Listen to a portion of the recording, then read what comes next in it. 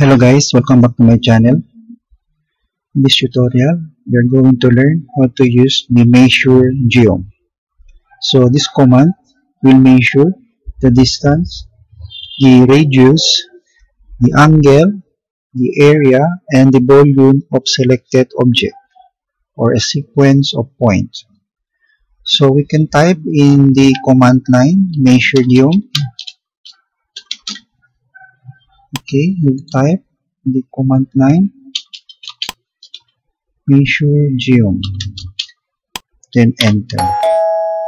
So here we can see we can measure the distance, the radius, the angle, the area, the volume, and we have the quick, and we have the mode and the exit.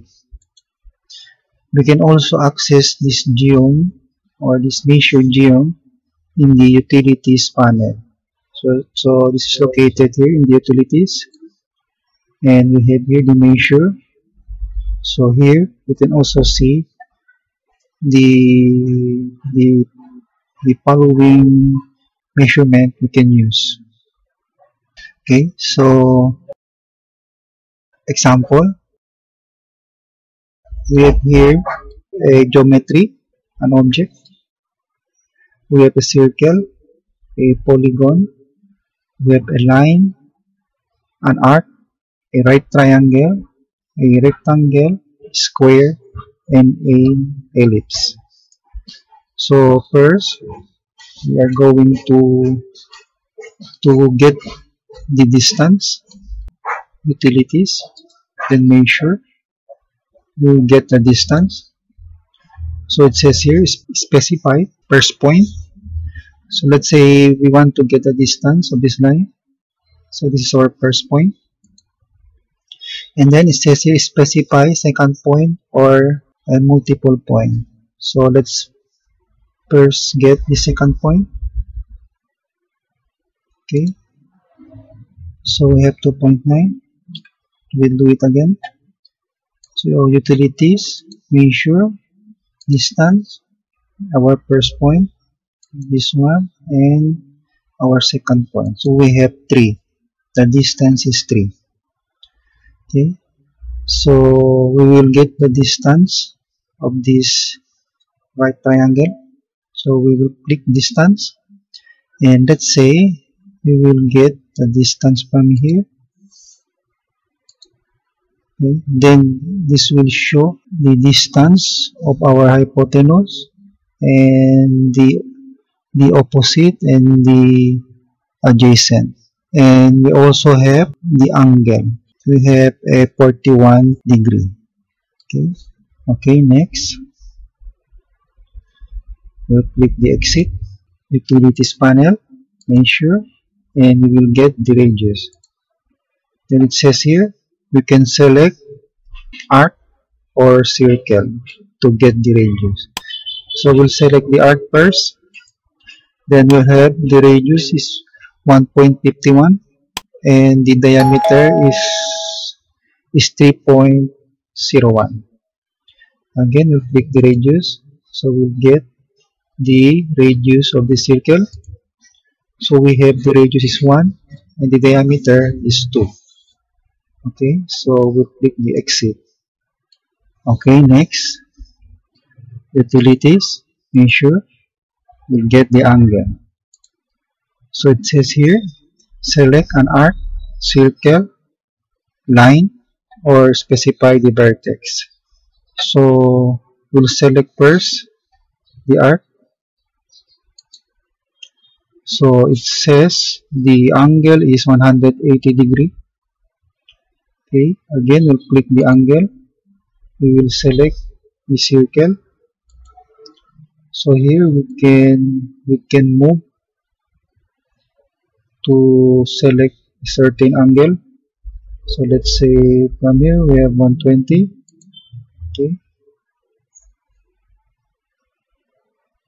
Okay, angle again. Then we will select the line. So let's say from here, then this one, then we have an angle of 41 degree.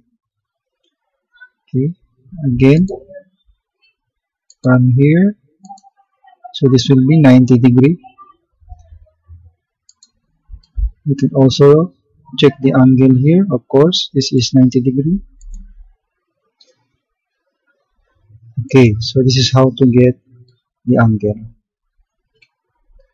Okay, so next, measure, we will get the area. So in here in the area, we can add an area, and we can also subtract an area. So first, we're going to get the area of our ellipse. So we'll select the object, and we'll select the ellipse. Then we have the area is 6.28, and the parameter is 9.69. Okay, next, we get the area of this square. So we'll select object, select the square. Then we have the area of 1 and the parameter of 4. So again, let's select the area of rectangle. So we have the area of 3. Okay. So let's say we have the rectangle,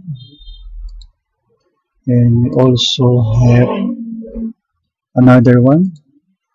Okay, like this. Okay, so we can now get the area of this rectangle. Then we can subtract and add.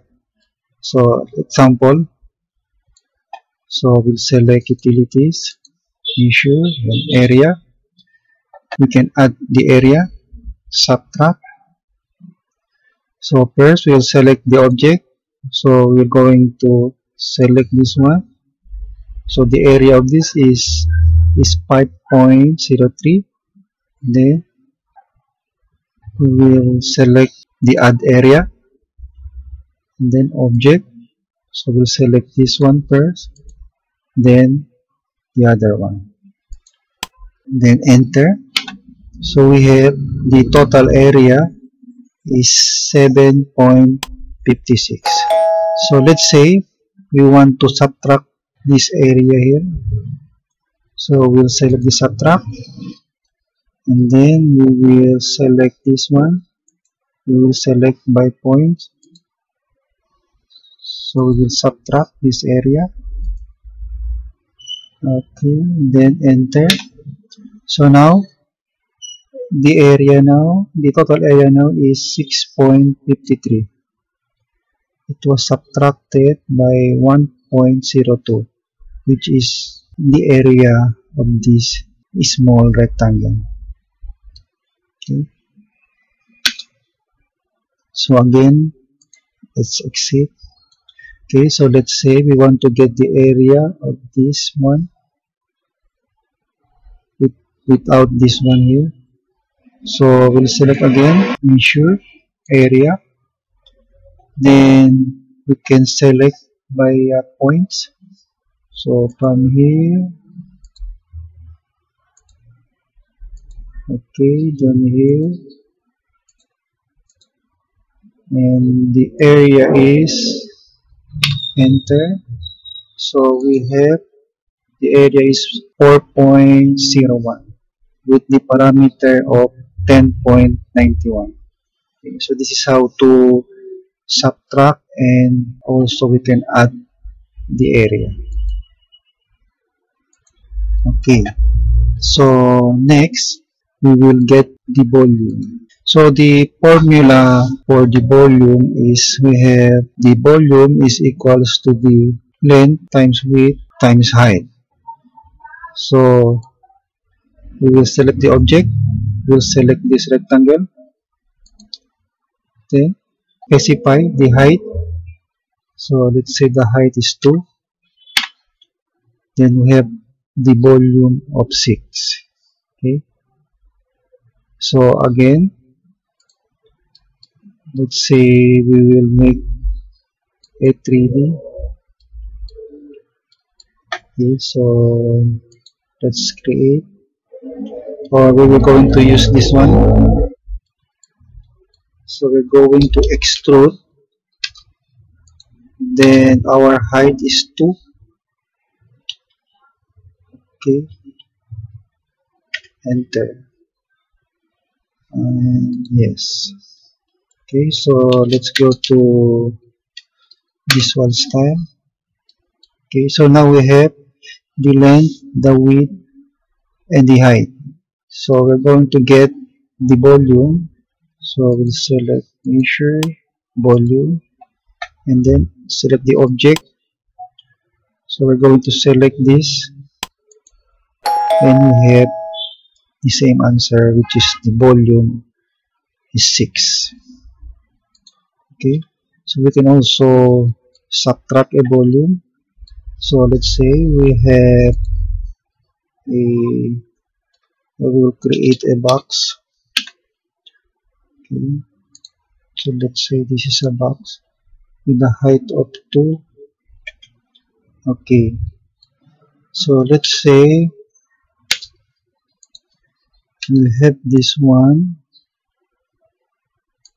Okay, so first we're going to change the color. Okay, and the other one, let's say green. Okay, we will move this one. Let's say here.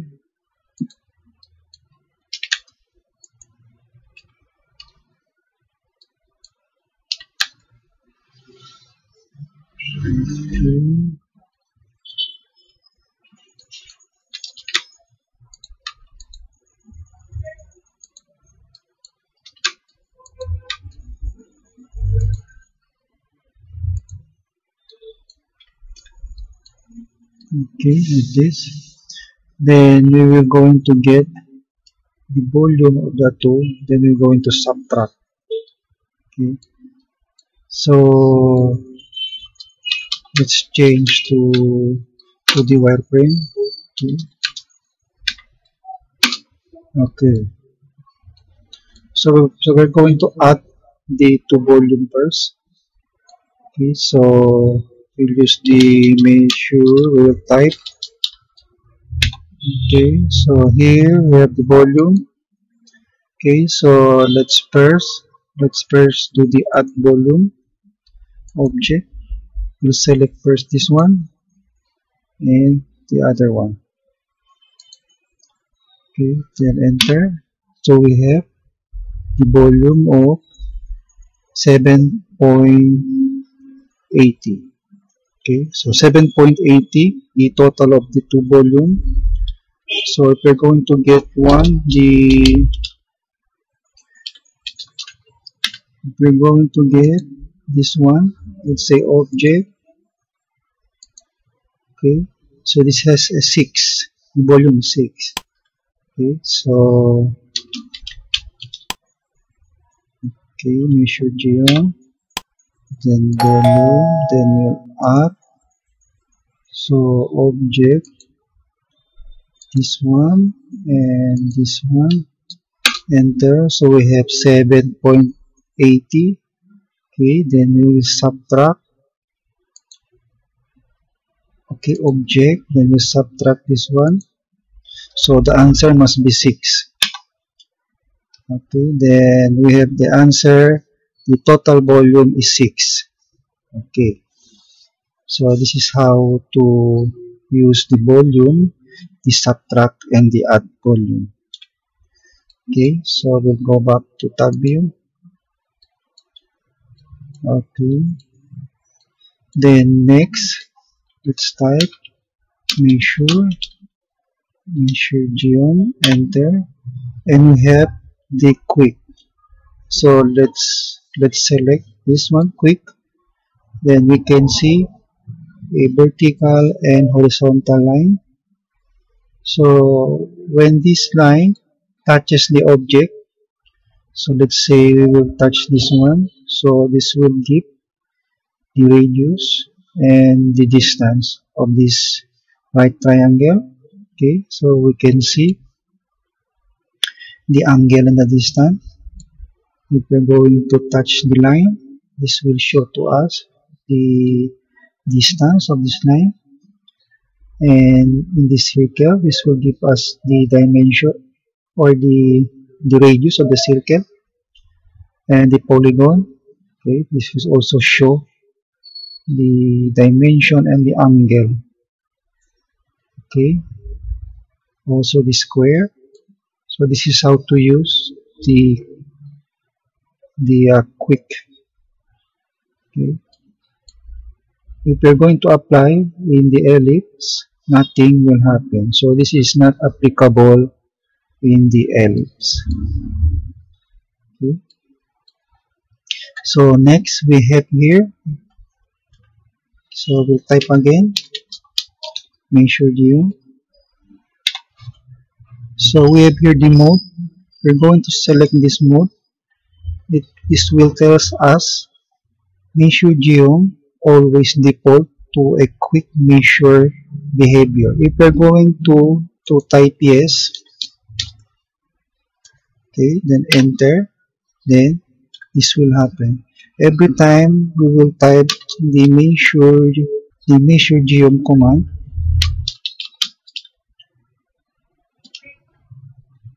this will activate the quick mode. Okay. So if we don't want to see that, so we will turn off. So let's say MEASUREGEOM. Then we go to the mode. Then we will type no. Okay, then exit, so that when we type again the MEASUREGEOM command, this will, okay, again MEASUREGEOM. So this will show us in this manner, wherein we can select the individual command, which is the distance, the radius, the angle, the area, and the volume. Okay, and we have the exit. So this is it, guys. This is how to use the MEASUREGEOM command. So thank you for watching. If you like this video, please like and subscribe to my channel. Thank you for watching. I will see you on my next video.